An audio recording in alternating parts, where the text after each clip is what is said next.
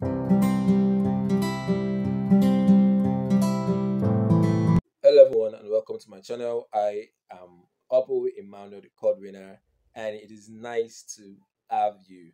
For those who've been here before, welcome back. And if you're new, oh, welcome to my channel. I am so excited to have you guys here. And so far it's been great. I have 23 subscribers. Woo! Now let's increase it. Let's increase it. Please support your boy and subscribe to the channel. In today's video, we'll be doing a continuation of what I started my last video. My last video talked about how to cite and reference your project or seminar work or whatever writing you're doing. Now today we're doing a little bit of practical, a continuation of that. Now in the last video we talked about we focused mainly on what citation is and the different kind of citation styles like APA format, MLA, IEE format, and Harvard and Chicago. We listed them. But we mainly focused on APA format because that's the format that is generally used in Nigeria. Correct me if I'm right, like I said in my last video. Correct me if I'm right. If I'm wrong, I mean, correct me if I'm wrong, like I said in my last video. So, before we talked about using APA format for 1 author, 2 authors, and 3 authors. Now, in today's video, I'm going to focus on something different. So, let's get to it. And before we go, please do click on the notification bell and do subscribe.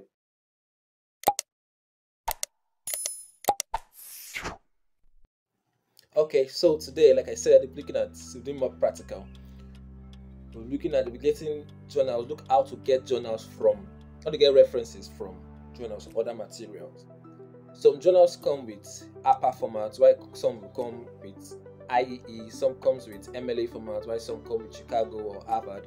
And sometimes students get confused on how to select references from these journals. Now, if it's APA format, it's quite simple. You just look at the citations, then go down to the references to pick the format. But for MLA, IEE, they use numbers to represent numbers in superscript or subscript, or numbers in brackets, square brackets, or numbers in footnotes. Most times students don't get these references, or sometimes they copy the numbers alongside with what they are writing. So today we look at getting references from this journal. Now our first example, we're looking at APA format. So let me show you something. So this is our first example. This journal used the APA style of citation. As you can see here in the introduction, the first statement is continued consumption of meat and meat products can be ensured through tasty, nutritious, and safety meat supply for the consumers. The citation is Joe and Kim, 2011. Now, after previous statement, copy this statement and take it to my work. Now, this is a citation. This citation was cited by this journal. Then I go to look for the reference in the reference section.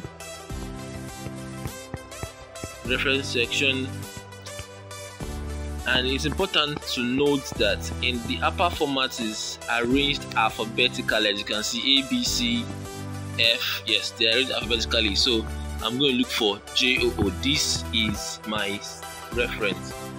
So this is the reference, and I'm going to pick my reference, copy and paste it in my work. So this is the APA style. Like I said, it's quite easy. The name and the year appear in text. Then you can find it easily in the reference.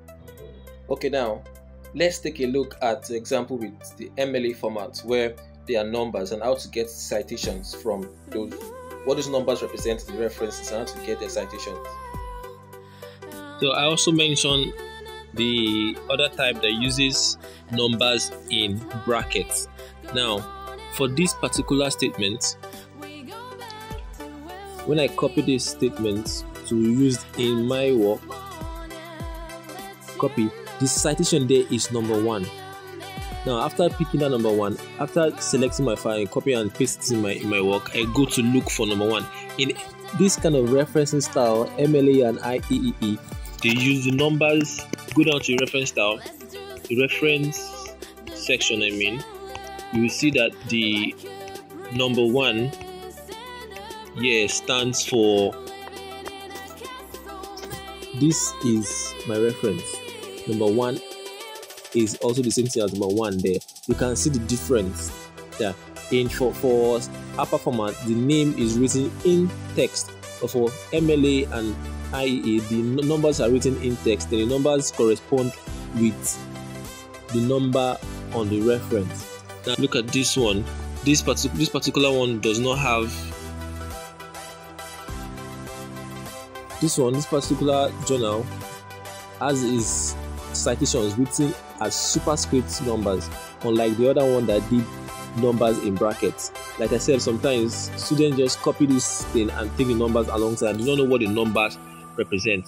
Number 1 here stands for the number 1 reference in this work. So let's go down and see it. So number 1, just like the MLA, number 1 also represents number 1. So coincidentally, I think they are the same reference, 1 yeah, but I do 2 different journals. Now, another thing I said is when I pick a particular statement from a journal, I tend to reference the journal too. Now, after picking the citation number 1, what I do most times is not like a standard, but something I like to do so as to give honor to the journal I'm copying it from. I come here and also copy this number, copy this journal, and cite them as also the source of my information. So from the examples you've seen, I hope that you get an understanding of what I'm talking about. Now I'm going to go further to share some tips on proper referencing. These are very, very simple things. Now this is not a standard, but this is what I do when I write. When I want to cite, when I pick a particular source from a material or from another journal, usually what most people do is to just pick the statement and the citation and just paraphrase. What I do most times is to pick the citation and pick the source, meaning that I will have two citations from a particular statement. If I pick a sentence like the hospital pathogens colonize and survive on inanimate surfaces, and I saw it in a particular journal, I will cite the journal and cite the citation the journal cited. I hope you understand that part. If you understand, we can verify that even further. Now, another thing to notice when copying a particular statement, when you are doing your writing process and you've got a particular statement, it's important that you paraphrase. Paraphrasing is important because of plagiarism. In a situation where paraphrasing is not possible, you don't want to change the statement of a particular author, you have to put the author in quotes, in quotation marks. Quotation marks will show that this statement is not made by you and it cannot be changed. Then you cite the author, put the author in front or behind the author, and behind the statement, I mean. Now, the last and very, very importantly, especially for those who want to go further into publication and academic journals, it's important that you look for original citations of a particular statement. Now, you've seen a journal, like examples I've showed us. You've seen a journal, you've chosen a statement, or you've chosen the citations. Now, some journals may not cite properly, which will lead to reference to nowhere. Now, reference to nowhere happens when a particular statement you copied does not really exist or has nothing to do with that particular author you cited. I will come again.